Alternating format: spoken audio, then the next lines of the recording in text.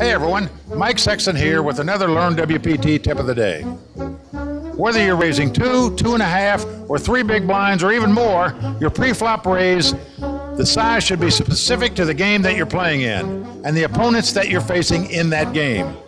If you're in a loose passive game, for example, with opponents who like to call pre-flop raises, feel free to increase your raise size for added value.